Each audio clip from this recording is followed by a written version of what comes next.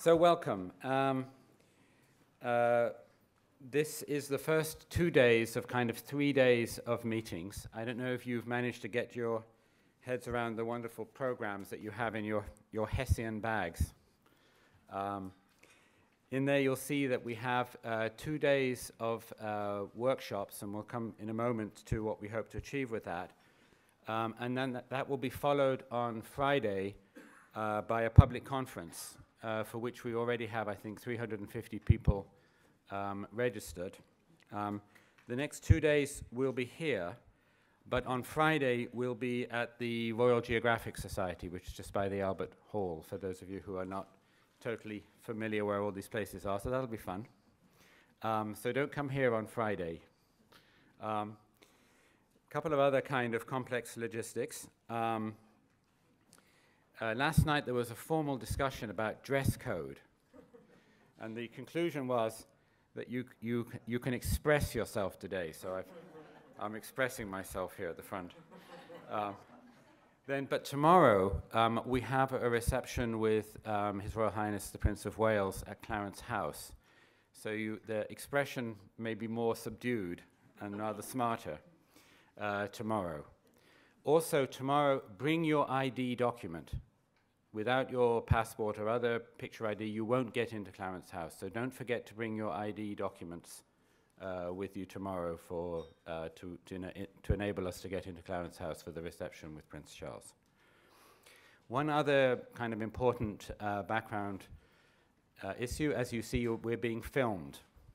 So if you don't want what you say to be on the public record, you're welcome to say that at the beginning of what you're saying, and it will be removed from the record. Or if you really get into it and afterwards you think, ooh, I better not have that, floating out there on YouTube, then do come and see us, and we'll remove the relevant sections, because we want to be able to speak completely, frankly and freely these next couple of days. This is this is really a working session, really is a working group. So, trying to decide how to open today. Here we are in Dean's Yard of Westminster Abbey. So I'm feeling a reading coming on. Somebody said, "Are you going to read poetry?" when they saw me with a little book, but it's not poetry. This is the Prince's on the Future of Food lecture that he gave in Georgetown, Washington, in 2011. And although it's not the beginning of the story of this event, and you'll hear more from Patrick about that story, it was a very critical moment. And I thought perhaps if I read what he said at that occasion, it will help us really frame what we're trying to do here. So I'll be using words like I, but I don't mean we. I'm just reading what he said. So he starts like this. He says, "The well-known commentator on food matters, Michael Pollan, pointed out recently that, so far, the combined market for local and organic food, both in the United States and Europe, has only reached about 2 or 3% of total sales. And the reason, he says, is quite simple. It is the difficulty in making sustainable farming more profitable for producers and sustainable food more affordable for consumers. With so much growing concern about this, my International Sustainability Unit carried out a study into why sustainable food production systems struggle to make a profit, and how it is that intensely produced food costs less. The answer to that last question may seem obvious, but my ISU study reveals a less apparent reason. It looked at 5 case studies and discovered 2 things. Firstly, that the system of farm subsidies is geared in such a way that it favors overwhelmingly those kinds of agricultural techniques that are responsible for the many problems I've just outlined. And secondly, that the cost of that damage is not factored into the price of food production. Consider, for example, what happens when pesticides get into the water supply. At the moment, the water has to be cleaned up at enormous cost to consumer water bills. The primary polluter is not charged. Or take the emissions from the manufacture and application of nitrogen fertilizer, which are potent greenhouse gases. They too are not costed at source into the equation. This has led to a situation where farmers are better off using intensive methods, and where consumers who would prefer to buy sustainably produced food are unable to do so because of the price. There are many producers and consumers who want to do the right thing, but as things stand, doing the right thing is penalized. And so this raises an admittedly difficult question. Has the time arrived when a long, hard look is needed at the way public subsidies are generally geared? And should the recalibration of that gearing be considered so that it helps healthier approaches and techniques? Could there be benefits if public finance were redirected so that subsidies are linked specifically to farming practices that are more sustainable, less polluting, and of wide benefit to the public interest, rather than what many environmental experts have called the curiously perverse economic incentive system that too frequently directs food production? The point, surely, is to achieve a situation where the production of healthier food is rewarded and becomes more affordable, and the Earth's capital is not so eroded. Nobody wants food prices to go up, but if it is the case that the present low price of intensely produced food in developed countries is actually an illusion, only made possible by transferring the costs of cleaning up pollution or dealing with human health problems onto other agencies, then could correcting those anomalies result in a more beneficial arena where nobody is actually worse off in net terms.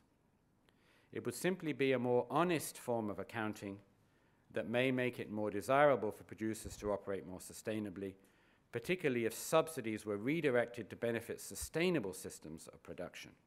It's a question worth considering, and I only ask it because my concern is simply that we seek to produce the healthiest food possible from the healthiest environment possible for the long term, and to assure that it's affordable for ordinary consumers. So that, in a certain way, is the history, the charge, the raison d'etre of these meetings, to try to think together how we could actually put into practice some of these systems that would will create a level playing field and thus incentivate doing the right thing.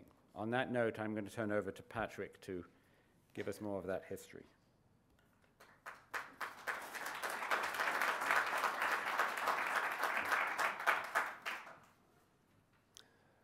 Thank you very much, Ken, and good morning. I want to start by thanking you all for coming. Many of you come a very long way, even as far as New Zealand. Many of you have been on a roller coaster of communications with us over the last few weeks and indeed months. And I'd just like to thank you all for bearing with us during the preparations for this event and for making an enormous effort, both in terms of the travel but also the time you put in to be with us here today and also for the next 3 days.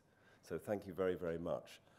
I also want to thank those without whose support we would not be here today. Particularly, I want to thank the Gordon and Betty Moore Foundation and Guillermo for really being so generous. Without your support and the support of Sam Dryden from the Bill and Melinda Gates Foundation, this meeting would not be taking place. So thank you so much, both foundations, for your core support. Is Sam here yet? He may not be here, but he broke his finger, and I saw the X-ray last night, but he's going to be with us later. But Sam and Guillermo, really, it's fantastic that you've been so supportive over the last couple of years and beyond that. I want to thank also the VK Rasmussen Foundation, the Prince's Charities, the Tudor Trust, I see Matt Dunwell there, and a lot of people are able to attend these days due to the assisted places that the grant from the Tudor Trust has made possible, so thank you very much. The McKnight Foundation, Jane is here somewhere, wherever she is. There she is. Thank you, Jane. Owsley Brown Charitable Foundation and Christy Brown, who have done so much. It's beyond measure what you've done to help today happen. And we are being filmed, as Ken has said, but there's also a graphic illustrator on my right. Welcome, thank you. And through your generosity and Christy's generosity, much of what's happening over the next 3 days, without your generosity, it wouldn't have been possible. So thank you so much.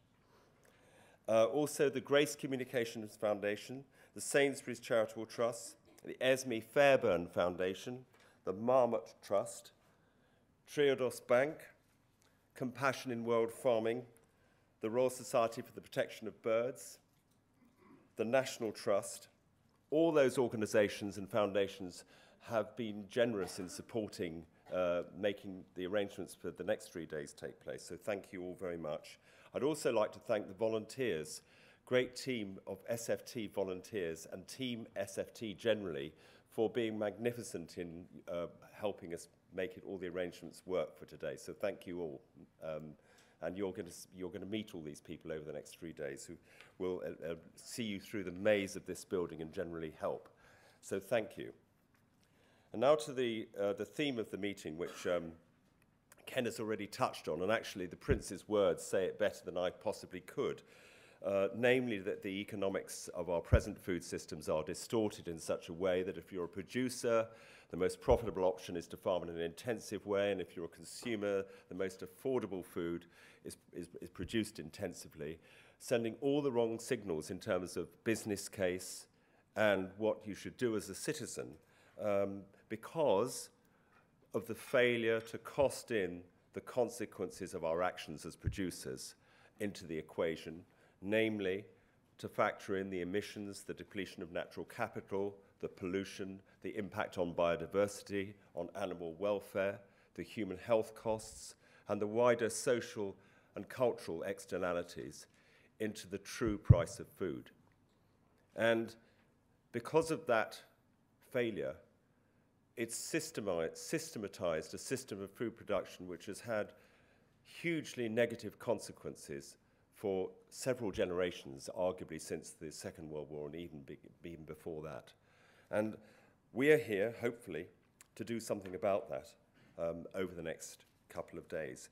And as Ken has also said, there are about 100 of us for today and tomorrow, and then the number will expand to, I think it's over 350, and people are still booking when we are at the Royal Geographic Society on Friday. And our idea was to do some work on this subject, looking at categorizing, pricing, quantifying and pricing the various externalities, positive and negative, arising from different food systems, discussing policy instruments through which we can create a more fair and honest pricing system for our food. And then we're kind of turning the mirror outwards so that the public can understand these issues. We need to make these issues accessible to ordinary people who are not experts and don't speak in jargon, because otherwise the changes that are needed will never happen. So that's the process. And Ken wanted me to say something about the history. He's already mentioned the Georgetown Conference and read from the Prince's speech. In fact, the origins of this initiative go back a year before that, when Prince Charles hosted a meeting of around 25 people in leadership positions in the wider sustainable food movement from various different areas of activity, including the foundations community, NGOs, policymakers, communicators. And everybody sat round the table and said, look, the food system we have, as Michael Pollan said, is going in the wrong direction. But as Michael Pollan said, we haven't been able to break through in the sustainable food movement into the mainstream because of this failure to be properly accountable for the pricing of food, and something needs to be done about it. And around the table there was a discussion about what role the Prince could play, and somebody said, I think it was Eric Schlosser, he said, you know, sir, if you gave a speech in America, it would make a difference. And the Prince immediately said, I'll do that. And that was the reason why he came to Georgetown and gave the Georgetown speech on the future of food. In the margins of that meeting, there were two side meetings, one of which brought together around 25 people representing foundations, nearly all of which were North American, with an interest in supporting sustainable food. And there was a discussion about how this group, there's a fantastic atmosphere in this meeting, and there was a discussion about how the group could be widened, and it was suggested that actually this should become an international community of foundations supporting sustainable agriculture.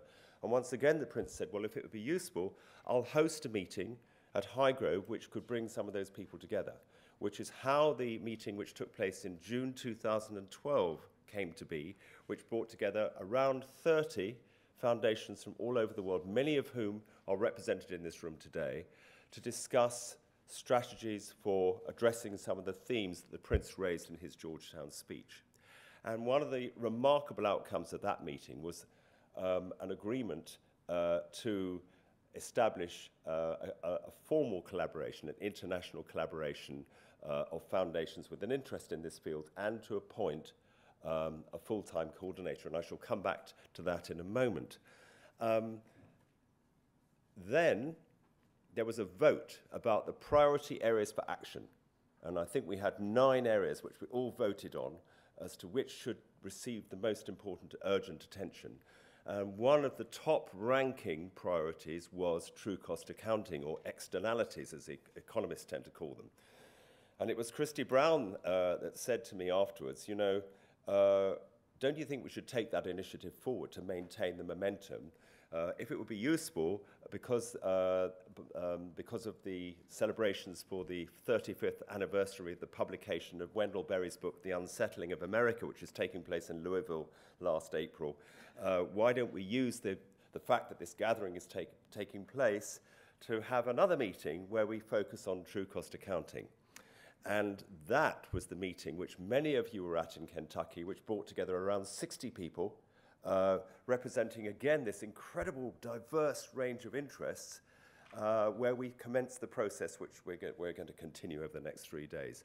And I hope, if it's ready, we've just got an impressionistic 3-minute clip of some of the stuff which took place at that meeting. So let's watch that.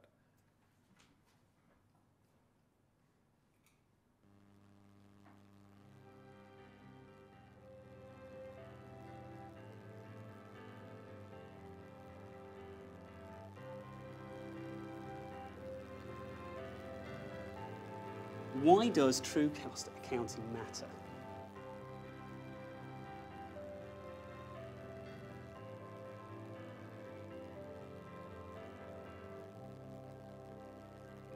I'd like to tell you the story of a global industry that is highly subsidized in the sense that their costs of production are reduced by government investments, public investments. It's a global industry. Those investments distort the decisions that both people in that industry and the people that interact with that industry make. So the products of this industry are cheaper than they should be because of those subsidies, and so therefore it incentivizes higher consumption than we would normally see, and it incentivizes more production than would normally be justified. And another story of this industry is that it does not have to pay for environmental damages that it causes, which again are global and are major. And this industry is the global petroleum industry. And the cost of those distortions has been estimated at $2 trillion annually.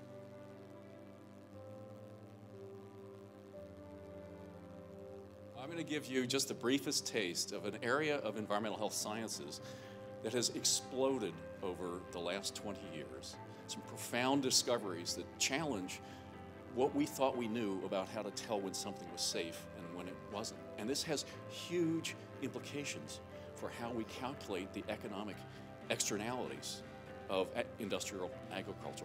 I think we all know that antibiotic resistance is increasing globally. There have been major concerns raised about it recently. The triple bottom line is looking at ecological and social and financial issues.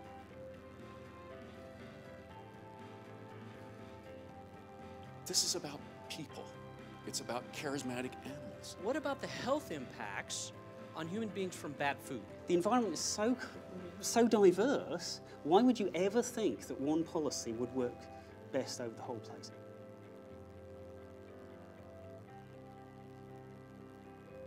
How do you actually change the policymakers? Well, you have to get enough people who are involved or who they impact to actually pay attention and create a conflict or a tension for them.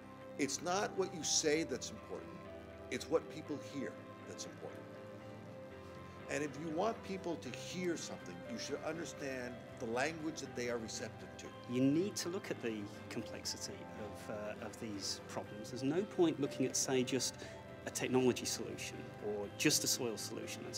These are complex problems, and you have to accept that if you actually want to produce solutions which have real impact in the world. What gets measured gets managed, and so if the requirement was just to provide this information, you're already going to start moving that needle in the right direction. I don't think that a cheap food policy actually is in existence. There is no such thing as cheap food. You push the costs onto future generations, or you push the costs into different parts of the planet. I think the secret to success in the work that we're doing is the rebuilding of relationships that have been lost because of industrial food system. I love the term true cost accounting because it does what it says on the tin. You know, it's the truth about cost. And I think that if this meeting could be the beginning of a process which we will not control, but hopefully we can influence, which can go far and wide, we have actually made history.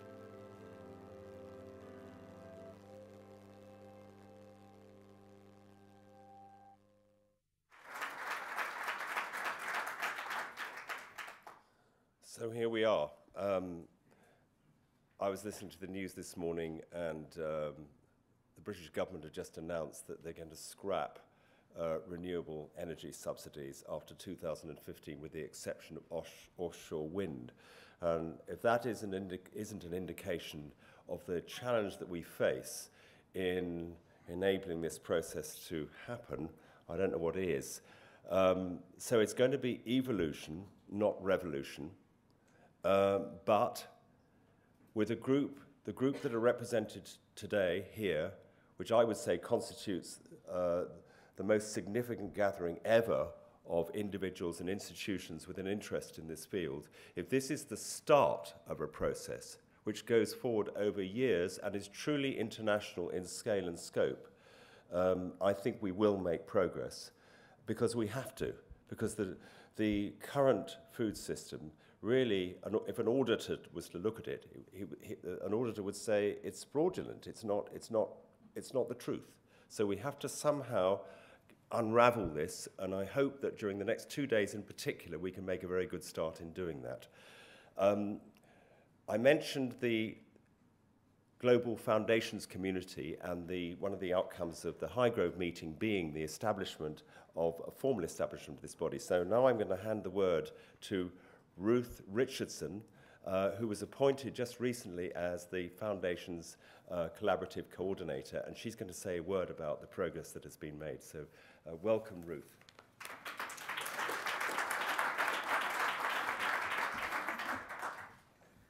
Hello, everybody. Before I start, that was a fantastic video, so thank you to whoever put that together. That was really great. So as Patrick mentioned, I'm Ruth, and I'm the coordinator of what's called the Global Alliance for the Future of Food. Some of you will know the Global Alliance, many of you will not. It's a relatively new initiative on the landscape. And I've been asked to provide a brief introduction to the Alliance, and what I'd like to focus on is basically who we are, what we do, some early activities, and what we hope to get out of Sustainable Food Trust's workshop over the next 3 days. So in terms of who we are, the Global Alliance for the Future of Food is a new alliance of foundations, international foundations, that each have their own programs on sustainable food and agriculture. They share a desire to shift the food system towards greater sustainability, equity, and security, and they share a commitment to collective action. The ambition is to combine energies behind innovative, game-changing strategies. It represents more than 30 foundations from 10 countries From relatively small foundations like the Tudor Trust here in England to relatively large foundations like the Bill and Melinda Gates Foundation in Seattle, Washington, and everything in between. I won't name all 30, and you've heard some of the names of the foundations in Patrick's thanks. But some in the room include the Heller Foundation, California Endowment, the Gordon and Betty Moore Foundation, the Agropolis Fondation, Heinrich Boll Stiftung, Christensen Fund, McKnight Foundation, Grace Communications Foundation, Owsley Brown Foundation, the W.K. Kellogg Foundation, Willem and Velix Fonden, JMG Foundation, Metcalf Foundation, and others. These foundations have incredibly diverse interests and expertise spanning health, agriculture, food, community well-being, cultural diversity, and others. But despite these diverse interests, and perhaps because of them, at the core of the Global Alliance, it's a shared belief in the urgency of advancing food system reform, and importantly, in the power of working together and with others to do so. Patrick's mentioned a little bit about the history of it, and I just want to sort of emphasize that the genesis of this alliance was really in the meeting hosted by His Royal Highness the Prince of Wales at Highgrove in June 2012. And I don't think I would be overstating it to say that without his leadership and the inspiration behind his speech, The Future of Food, the alliance would not have taken shape in the way it has. I'll quickly give you a flavor of some of our activities to date. I know that the externalities and true cost accounting, I believe Ken will be talking a little bit more about that. But just from a high level, alongside building the foundation for the Alliance, we've been heavily focused on trying to initiate action in 4 specific areas. Patrick also mentioned that at Highgrove, 9 different themes surfaced. We went out to the membership of the Alliance to see which 4 were sort of most prominent and in need of action right away. And I'll just go over those 4 really quickly right now to give you a sense of what we're working on. The first working group is called Advancing Wellbeing, and it aims to expand our understanding of well-being and move from a relatively narrow set of indicators to a much more holistic and integrated set of criteria such as health, happiness, social, and cultural well-being. We recognize that health and nutrition are central to well-being, but are not the whole picture. We really need to incorporate other things as food is so connected to identity, self-worth, ceremony, self-determination, family, and community. The second working group is called Agroecological Transitions, and it aims to make a more powerful case for the long-term multidimensional performance of agricultural and food systems based on ecological principles, looking at things such as reduction of fossil fuel use, development of local markets, the role of farmer-to-farmer exchanges, and so on. The third working group is called Scaling for Sustainability, which is looking at ways to appropriately scale change in the food system. We've had really fascinating conversations about the scale at which we can see the most powerful leverage points, and we've looked particularly at cities and municipal leadership. Finally, the externalities and true cost accounting, I don't really need to say a whole lot about that in this crowd, and it probably needs little explanation. We'll be talking about it over the next couple of days, but suffice it to say that that working group is looking at the true cost of producing food and applying true cost accounting to the externalities, both negative and positive, currently associated with agriculture and food systems. It's really important to point out that we recognize, as one of our members said, that we're coming to a table that is already crowded and doing very, very good work. But as an alliance of foundations, we believe that we have something unique to add to existing efforts, many of them led and driven by the people in this room. We feel that what we can do to add all to the stellar work that is already underway is to listen and learn from those on the ground, to build the effectiveness of individual philanthropic efforts as well as our collective ambitions, to help influence landscape-level shifts through mobilizing networks of diverse stakeholders, to help ignite public engagement to create the space for political will, to inform the debate through research and effective practices, and to thoughtfully steward charitable investment and human resources for positive change. Ultimately, we aim to support the generation of new and different solutions at the global level that take us beyond our usual individual strategies. In other words, if we work together, we work better and smarter. Speaking of new and different solutions, this brings me to what we hope to get out of Sustainable Food Trust Workshop over the next couple of days. I was at an event in Toronto where I'm based in November called Breakthrough Capital that was put on by Volens, which some of you may know. Volens is a consultancy here in London that works on market-based solutions. Volens came to Toronto to put on a workshop looking at the idea of breakthrough capitalism in the food system. It brought together local leaders from IKEA, the Natural Step, Sustainable Food Lab, Weston Foods, the Royal Bank of Canada, Aramark, Unilever, and many Canadian NGOs, small businesses, and so on. The question that was posed to us over this workshop was, what will it take to make more progress faster? To explore this, we did a full day of scenario planning in order to identify a picture of the worst case scenario, business as usual, and what Volans calls breakthrough. The interesting thing for me was that almost unanimously, everyone agreed that the worst case scenario was basically the same as business as usual. That worst case was really just an exaggerated form of business as usual. And this was from food activists to grocery chain executives alike. So the implication being that the only solution is really breakthrough. There seems to be a visceral feeling that what we're doing isn't working. There seems to be a deep sense across the board of the urgency and the need for change. Not incremental change, but innovative, inspired, risky change that places us on a different trajectory in how we feed the world and protect the planet together in equal measure. We're really pleased to be invited to Sustainable Foundation Trust Workshop and have been happy to help insert ideas into the agenda and to work with Patrick and his team on this. We're thrilled to be in a room with such deeply informed and intelligent people, and we look forward to being part of the conversation about how we set a new direction and become a strong voice that gets sustainable food and agriculture on the political, economic, and social agenda, connecting beyond our organizational borders in the name of collaboration and the future of food. Thank you.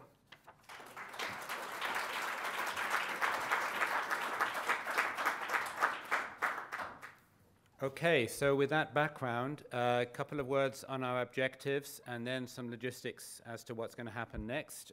Clearly our objectives are to make visible, categorize, try to understand what we already know about how we can quantify and price all of these different externalities, to know each other doing this different work. So that's kind of clear objective of the workshops we're about to have, and we'll talk more about that in a second.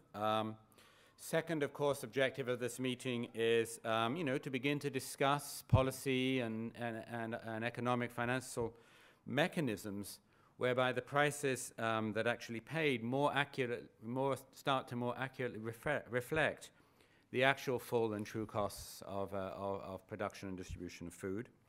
And then thirdly, and of course this is the critical hidden ingredient, is to start strategizing together about how on earth we achieve this transformation. Because what we're in, of course, we're in what you might call a resilience trap. We have a food system that's incredibly resilient. Whatever we do, almost everybody knows it's wrong. And there's 100 obvious solutions. Every one we try, we find it's impossible to break out of. What are some of the reasons for that? Some of the reasons for that is that it's become so distorted that there's an almost infinite amount of money ready to resist any way to straighten it out, because that's the size of the distortion. And I think that's some of the thinking that's going on in those of us here as we think about the only way we can release us from this trap, release us back into kind of creative solution making, control my hands, will be to, if we can start to quantify those costs, enable the public and policymakers to see those costs, and then that will give us the chance to break through. So lots of strategizing. Let's have lots of strategizing at this meeting, even as at the same time, we're doing the basic scientific information exchange. All right. Heart of today, of course, are the workshops that we're about to have. Take out your programs if you haven't already. This microphone has a limited chance of survival. You'll see there's 3 streams. The first of them, pollution, emissions, and resource depletion. The second one being integrating biodiversity in food production. And the third one, food systems and public health. As you can see, we've got 2 sessions back to back, and in each case, we're running through some of the main obvious areas of negative externalities. I hope there's at least one paper on positive externalities, but I don't know where it is. But there is, great. Okay. We've got these 2 sessions back to back. Something I want to point out for the organizers of the first of these, the pollution, emissions, and resource depletion. They are trying to organize their sessions as a kind of a whole, right, Todd? So they're saying, please, if you come to our sessions, come to both. I don't know if they're going to actually have a guard at the door with a name list, but they're saying, please come to both. But otherwise, I think you can mix and match. I'm sure we all want to go to all 6 of these. That'll be how it is.